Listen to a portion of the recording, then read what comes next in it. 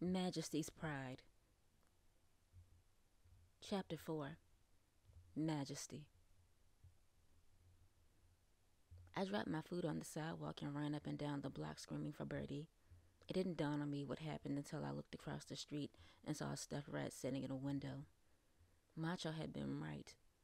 The hunter was testing me. He knew what I was and wanted me to reveal myself. Instead of giving in to him, I shrugged and picked my bag up. I hoped that he was watching me and assumed that I didn't care. Other witches had told me to never let a hunter see me panic.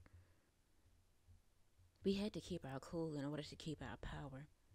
I wasn't an official member of the Mid-Atlantic Coven, but they shared knowledge with unaffiliated witches. I peeked inside my bag to make sure none of my food spilled out. It was fine, so I mounted my bike and rode home. Tears burned my eyes, but I fought them back to keep from crashing.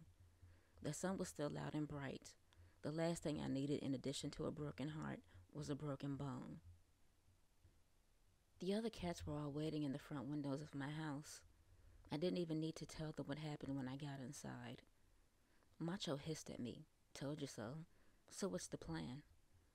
Isis, a black American shorthair, glared at me from the windowsill. Why didn't you just beat him up? Hey now, Osiris said. She can't just go around revealing herself to hunters. That would have been reckless. Isis scoffed. Whatever, British. Recklessness is very American. Right, Seance? Seance gasped. Of course I'm not.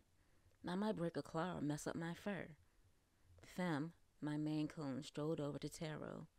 She whispered something in his ear, and his fur stood up. Femme looked at me in the eyes and said, We must invoke the power of Panthera Leo.